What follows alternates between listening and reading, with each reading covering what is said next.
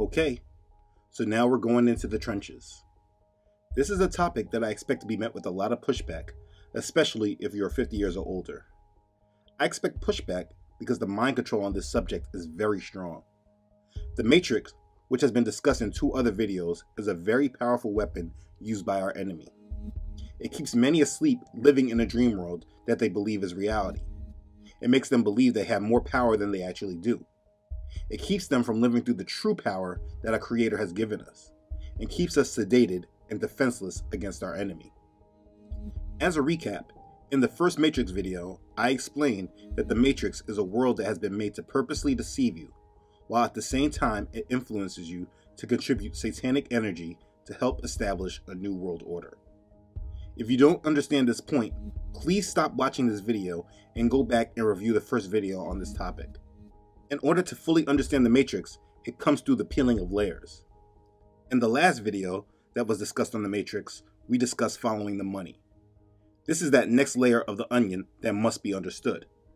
Like I said in that video, if you follow the money, then the control aspects of this world become much more clear to you. From this breakdown, we saw that whoever controls the money controls the nation. And we found that all the debt that has been accumulated over the century around the world is held by a few unknown bankers that control the economic foundation of the world. So when you understand this, you understand that the world system could never be fair. It's controlled by a small amount of wealthy families that dictate their will on the rest of the world. But again, if you do not understand this point, please stop watching this video and go back and review that video as well. But in regards to breaking out the Matrix, we haven't gone very far in peeling this onion, except understanding what the Matrix is and who controls it and how they do this. They were able to create this massive mind game known as the Matrix through their control of money, but they could not just stop there. They needed to have a mental buy-in from the majority of the world population in order for their new world to be built. So after they seized control through money, they grabbed power in other areas of society. Now, it was hard deciding what the next layer of this onion needed to be peeled off, because the next 2 layers are equally effective. They are our education system and our political system.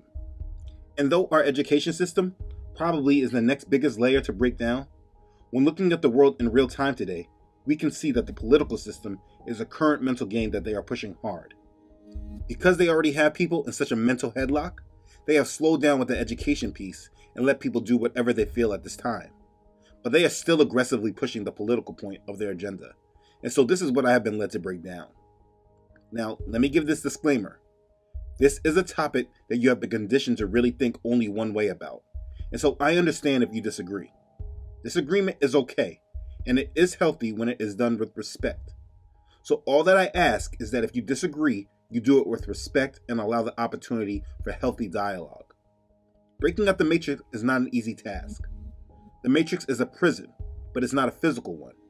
It's a prison for your mind, which makes it more dangerous than a physical prison can ever be. What makes a mental prison worse is first that you don't even know that you're there. You don't know that prison exists, which makes it harder to escape from. Another problem is once you feel that you have freed yourself, freed your mind, you often find that you have just freed yourself from a corridor of the prison and you still have a ways to go to really break out. But you must break out, and that is the goal of this video. So if you allow me, let me help you. Let's begin. Okay, so where should we start? Well, let's first label what the mind-controlled aspect is. It's not so simple as just labeling it as voting. The mind control really starts when we look at what the full system is. It's summed up by one word: democracy. What is a democracy? The Merriam-Webster Dictionary defines it as government by the people, rule of the majority, or government in which the supreme power is vested in the people and exercised by them directly or indirectly through a system of representation, usually involving periodically held free elections. So, democracy is a government that is run by the people. Take Gotham from the corrupt, the rich, the oppressors of generations who have kept you down with myths of opportunity, and we give it back to you, the people. And this is the actual mind control. Those that really run this world need the majority population to believe that they are really in control collectively, and that the way that they exercise their power is by voting. That is the mind control. Now, before we examine why that is mind control, let's go back and look at the world before this mind control way of thinking began. So let's go back in time to the world before this mental barrier of democracy really took hold. Now, a democracy is not new. Democracy can be traced back to ancient Greece in the 5th century BC. But I don't want to go too deep into that, just saying that the idea is not a new one. The difference where I want to explain is where the power normally was. In the ancient world, during the times of the Bible, power was held in the hands of a small few. They were kings, queens, and emperors. This was a government run by an absolute power, what we would call a monarchy. Power was able to be seen clearly as to who was in control and who wielded that control. An absolute ruler may be accepted because the people believe or accept the idea that God gave him or her the right to rule. This belief is known as divine right, which often has been associated with a monarchy, a form of government in which the power of the king or queen is hereditary. What I am explaining is that this was the most common form of government that the world has known. I won't go too deep, but there have been those that have been given a right to rule by the God of this world, little g, in order to move the world towards this new world order that they have been desiring ever since the fall of the first Babylon. These are those that have bore the mark of Cain, but that's another subject. The point is that this was the most known form of government. It was a seen hand of control rather than the unseen hand that we have today. But I don't want to go ahead of myself. This was the form of government we see all throughout the times of the Bible, especially during the times of the New Testament, when Yeshua walked the earth. The known world was run under the run of Caesar, the emperor. You see, we were subject to the rule of these earthly leaders, but we were never supposed to give our hearts to them. Our hearts always belong to Yahweh, our Creator. Like Yeshua said in Mark chapter 12, when the Pharisees tried to catch him up, he said, "Render to Caesar the things that are Caesar's, and to Elohim the things that are Elohim's." And they marveled at him. Mark chapter 12, verse 17.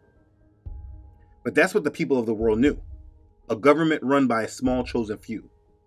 But let's not linger on that. Let's go back to the Matrix. What is it again? It's a world that has been made to purposely deceive you, while at the same time it influences you to contribute satanic energy to help establish a new world order. In order for this new world order to be implemented, it cannot come by force. You see, the devil is not trying to be like the Most High by force, but by strategically turning the world's hearts over to him and his ways. A big part of implementing this had to come with empowering the people. He gave them the illusion of power so that they felt that they had control. You see, if the world felt that they were being pushed into this new world order, they would rebel against it, and this prophecy would not be fulfilled.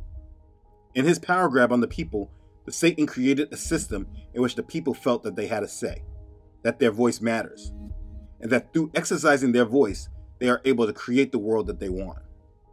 When you think about the manipulation, the scheme is actually very well played.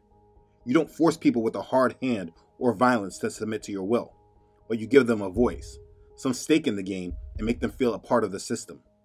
Then they will actively care for it.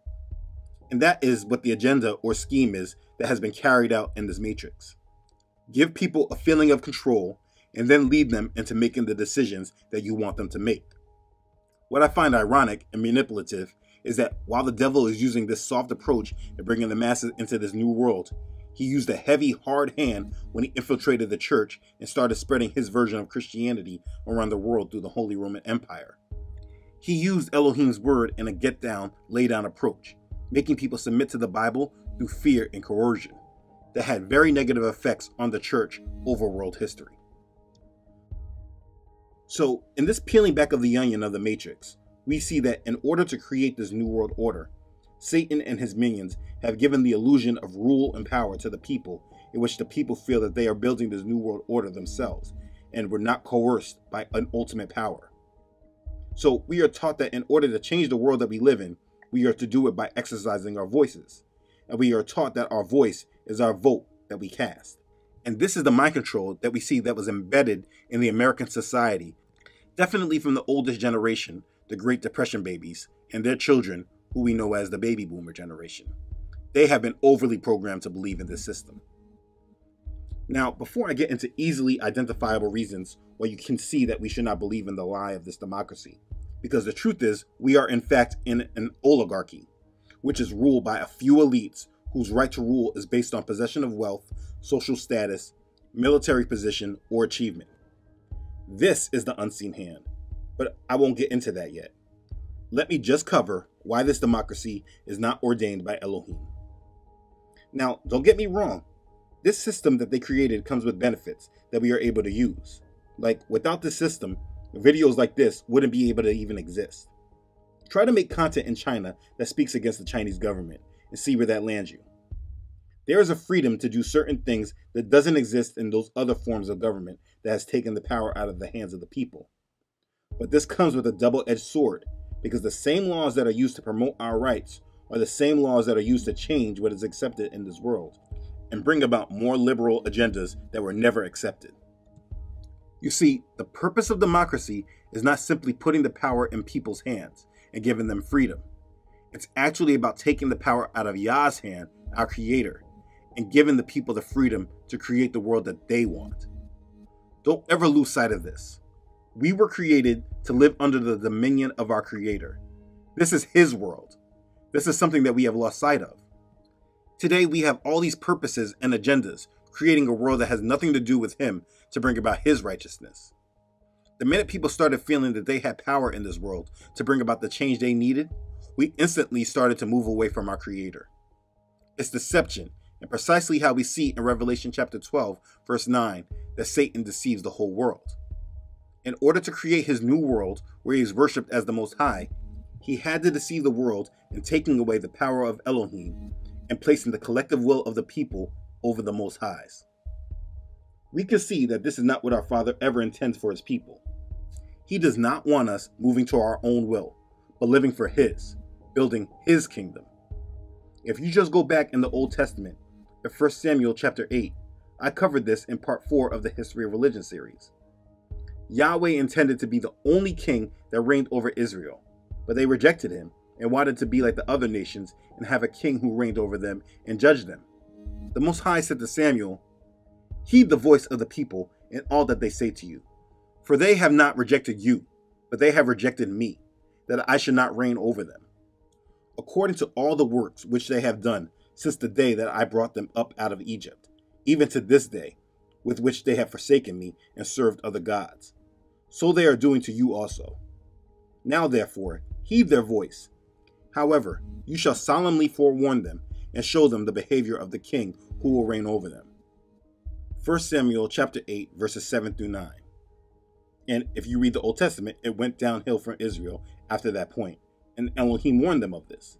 He never intended on us to create the perfect world with justice and equality. You will not find it anywhere in the Bible where he gave us the charge to create a world based on our own will and desires. We are to be led by his spirit and do his will, but we are still subject to the laws of the land. But in no way are we to try to help shape these laws. We preach the gospel. We're not lawmakers. We need to live through biblical perspectives. It doesn't make sense for there to be all these self-proclaimed Christians in the world that feel that they are helping creating a better world through the power of their vote. Let me ask you, how's that worked out for us so far? Now, I do get the deception, because in the past, the world was quite different, and evil wasn't so easily discerned as it is today in these last days. So the older generations truly believed they were voting for what they believed were Christian principles, and it was their job to vote against evil. But here's the thing that they didn't understand. You are not going to stop evil by conforming to Satan's world. You only will stop it or slow it down when rejecting his world and his ways. If the church had have collectively separated themselves from the world and not participated, be holy, be set apart, and they lived solely through the word, then evil would not have been so easy to prevail in the way that it has over the decades. You see, we are fighting fire with fire. Trying to fight Satan using his own tactics and schemes, unknowingly racing us toward the fulfillment of biblical prophecy, and then also being on the wrong side of it. That's a bad equation. This is why Bible prophecy is something that was not taught strong in the churches. Because if the book of Revelation was taught and the understanding was lived through, there would be an understanding that no matter what, this world will be racing towards evil, and the church's only role is to be the light of the world, showing how to not be a part of the judgment that is coming. But instead, the church joined the politics of this world and attached itself to the direction of this world, and it's actively assisting with steering the world towards a new world order. And that is true whether you're a Republican or a Democrat, conservative or Labor Party, etc., etc. What does the word say? Something that I continuously repeat throughout these videos. Romans chapter 12 verse 2. And do not be conformed to this world, but be transformed by the renewing of your mind, that you may prove what is that good and acceptable and perfect will of Elohim. If we were applying this scripture, we would not be conforming to this world and its patterns. You see, by participating in its democracy, we are only helping steer the world towards the New World Order, where Satan tries to be like the Most High. The problem I'm sure most people have with this thought is, so what are we supposed to do? Just let people walk over us and bring us down? People like this have a problem with this understanding because they have too much belief in their own control. This is something that you need to deal with now, before it's too late. I'm talking to believers.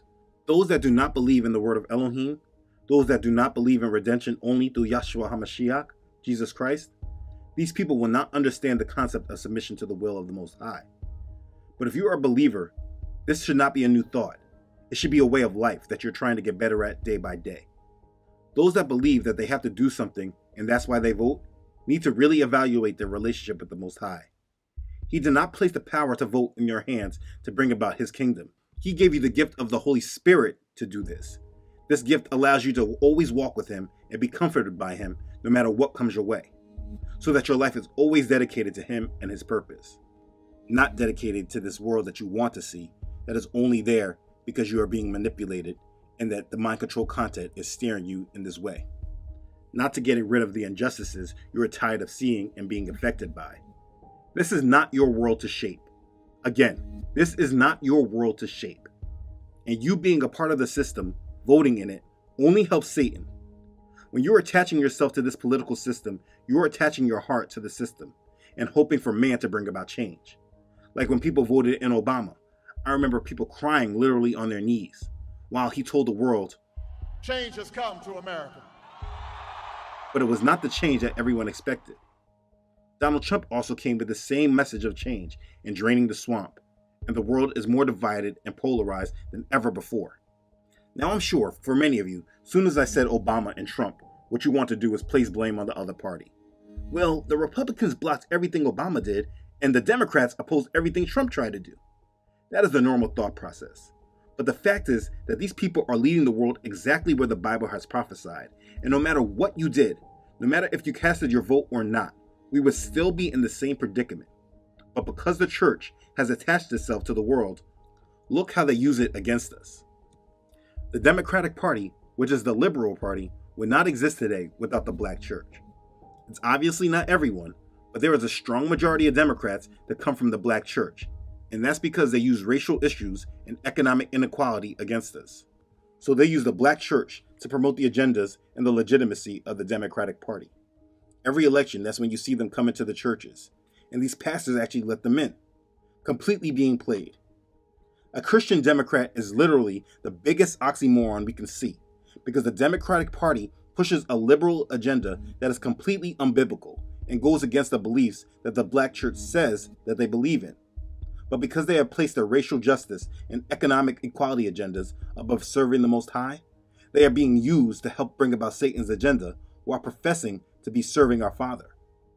Or on the Republican side, because they are aligning with Trump and all that goes along with him, they are making conservative values be something that needs to go away.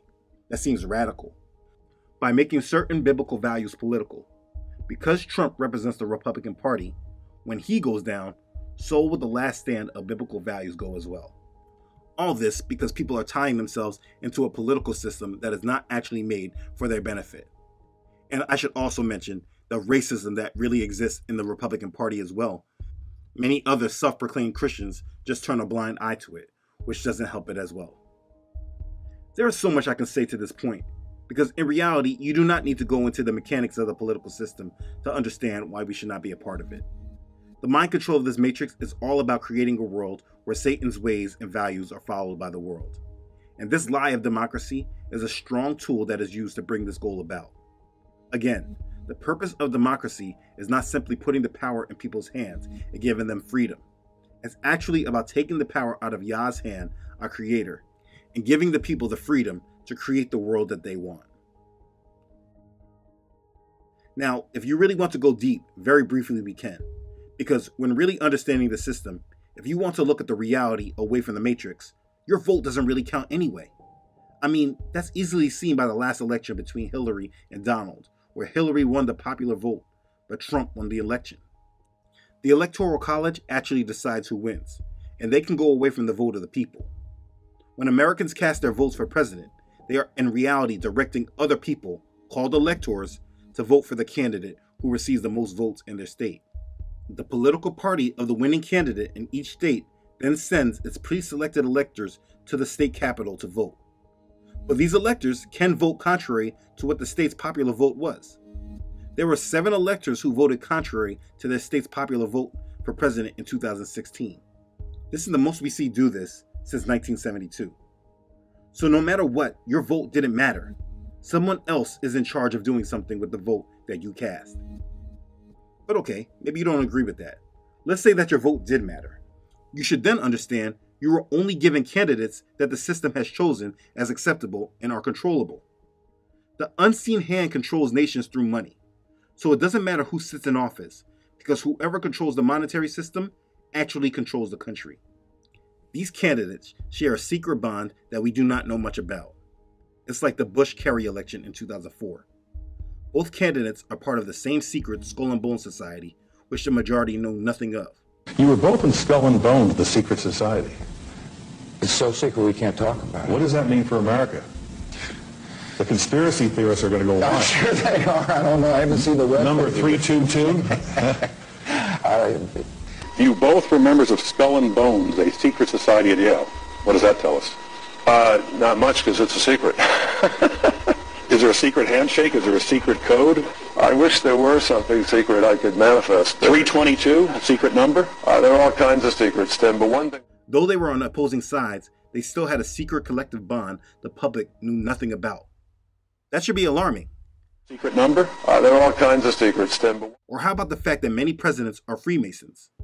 We publicly know that at least 1/3 of the United States presidents were Freemasons. And according to Albert Pike's Morals and Dogma, Freemasonry is an organization that is charged with spreading the light of Lucifer. Or how about the fact that many of the presidents are related? I mean, what's the odds that the first black president of the United States was related to the president he was replacing? It should be extremely low. But if you actually understand this country, you would know that the odds are actually very high. Okay, so maybe you're just really a doubter and you don't believe that as well. So now, let's just leave out that the candidates put in place were not selected. And this next reason is why I do not vote in any elections, not just national elections, but the state and local ones as well. What elected officials really do is decide where the flow of money goes. This power is not just given over to people that will completely cross and work against the overall agenda of the world. And if it is, those people get squashed.